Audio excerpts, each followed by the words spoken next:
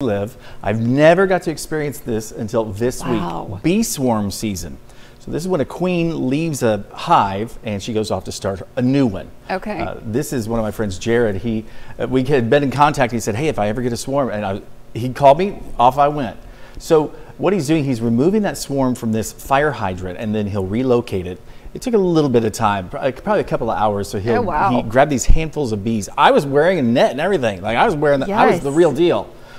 So just bragging a little there, sorry. So as he grabbed all these handfuls of bees, the queen was in there somewhere.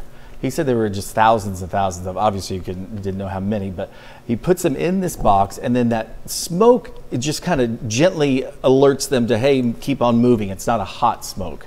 And so they go in this little hole through the box and then they surrounded the queen and he took them to the house. He said, we'll follow up. He said he has them in a hive now at his house in a different box. And so everything's going good. Oh, wonderful. Great to hear. Yeah, really.